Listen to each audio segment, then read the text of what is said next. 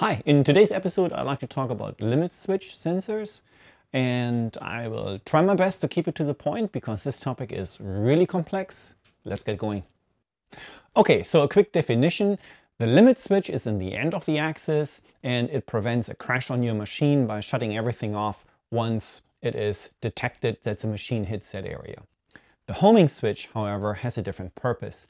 It really sets the 0 point of that axis and lets the machine know where it stands in relation to its entire travel of that particular axis. So much to the definition. Okay, on commercial machines you will see usually a relatively large, clunky mechanical switch, even with an arm and a roller, yet the machine is very accurate in its homing. Well, the way that is achieved is that it will make that switch, but then it's looking for what is called a zero pulse of the encoder of the servo motor. So the switch itself does not provide any accuracy at all. It just says, hey, yeah, you are in your home position, now drive the other way and look for a zero pulse. That is how a commercial machine usually gets its home position. They also often have glass scales. All of that in conjunction with their software will determine the home point. Now, on our machines, ours meaning DIY machines, that is completely different. We rely on a prox switch, for example, like this, to really home the machine. And why would that be important to have that accurate? Well, on my machine, I have an axis that is driven with dual motors. And because of that, I need both of those motors and both of those positions to be accurate, repeatedly accurate, so that the gantry will be set square. If one would be a 32nd of an inch forward and the other one is 32nd of an inch back, then you can easily see that the gantries that you see behind me would be setting like this, and nothing would be square anymore. So that is why I'm making this video. I like to test different types of switches. In total, I tested 5 different types of switches, and I like to start here with a micro switch. They are called also snap action switch. And what's nice about these, they're cheap. You can get them for $3 to $5, and it's worth buying a quality one. This one is made by Omron. They're surprisingly accurate. And if you happen to see the one with a roller, don't get that one. The one with just with a lever is more accurate. The roller also will wear over time. What I like also is it's only 2 wires, so it's easy to wire for you, and they come with a normally closed and a normally open contact, so you can choose which way you want to wire these. Next up, I have a regular prox switch here that is also called an inductive switch. So this one here is the CNC EZ-12M, and a little bit larger. This here is an NPN switch. That's what I need for my board. And it actually comes with a 4-wire hookup. And this 4-wire hookup allows me to choose it between it's normally closed or normally open. Now the cost of this one is around $80 something. Maybe on eBay you find them between $60 and $100, I would think. The next guy is right here. This is a Hall sensor, or basically a magnetic switch. So it needs a counterpart where it will sense the magnet actually arriving, and then it switches. Now, the nice thing about these, they are also relatively cost effective. This one and the other one also, they have an LED on the back. This is a 3-wire hookup as well, so you need to order that in a normally closed switch, and then also in the correct version, NPN or PNP. Now next is an optical switch. So this is also called as an optical slot sensor, because there's a small slot in the center of it, and you will basically put a barrier in between, and then the optics know that this switch is made.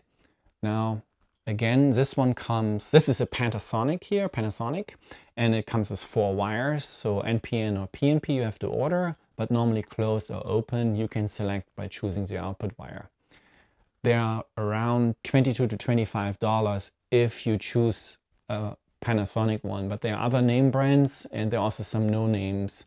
I like these because they are accurate and inexpensive. The next one is a little piece of awesomeness.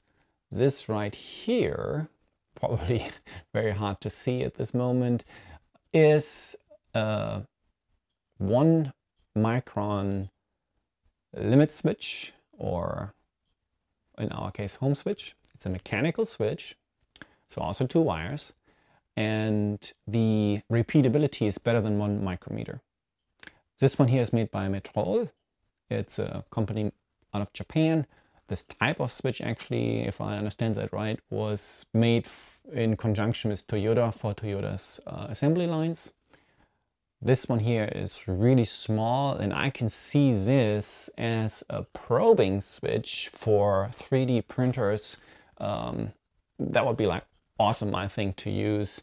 So let's see how they perform, and I show you the test setup next. I mounted every single switch onto an axis on my machine. I first wanted to build a fixture for this, and then I realized that it just has all of the same components than the axis would have already. So I homed the axis out, and important to note is that I didn't use an external measurement. I just drove the axis onto home, zeroed it, and then measured the variation to the next home. So the 30 measurements that I took subsequently would all be in relation to the first home. And then you see the deviation right here, 2000s, minus 2000s again, plus 3000s. So that is a total right now of 5000s, for example. And so I plotted actually all of those in a standard deviation chart to get an understanding of the span and how the standard deviation would look like. But I think that's too much detail and isn't really necessary for this video. So the results are in. The least accurate in my test was the Hall sensor. It was also a relatively cheap version of a Hall sensor, I have to admit that, and I used a different magnet. So I expected a little bit better. The result is 600 of a millimeter, 0.06 millimeter deviation. Next is the Keyence proc switch, much better, with 1.5 millimeter deviation, 0.015. And next is the Omron micro switch. I couldn't believe it. That little snap action $5 switch has a deviation of 1.3 hundredths, so 0.013 millimeters. Next is the Panasonic optical slot switch, and it had a variation of 0.01 millimeters, so 1/100th of a millimeter. However, I like to note on that one that it has the tightest bell curve. So it has the tightest distribution around 0 if you plot the standard deviation for that sample size. Which, by the way, I took 30, the group is 30 measurements that I took. And number 1, the Metrol high precision micro switch. I could not measure a deviation. Actually, it is rated at 1 micrometer, 0.001 millimeter, and my machine is not able to measure a deviation. So I think it's even better than that. Now, I would like to state that the wear on that switch is also probably really small, because it has a carbide or even a ceramic plunger that you can get with it. There are different styles of that switch, and it is rated for 3 million. Some of them are rated for 3 million, others for 10 million cycles. So what is my choice? What I am going to use on my machine? I'm going to go with the Panasonic optical switch. The reason is that most of the measurements were within 0.003 of a millimeter. And the one I like from Metrol, this high precision mechanical switch, would be 0.005 millimeter rated, because I would like to have the one that can also have a side action like so. And then there is no difference. So the optical switch I also like because it runs directly off 5 volts, like my board needs.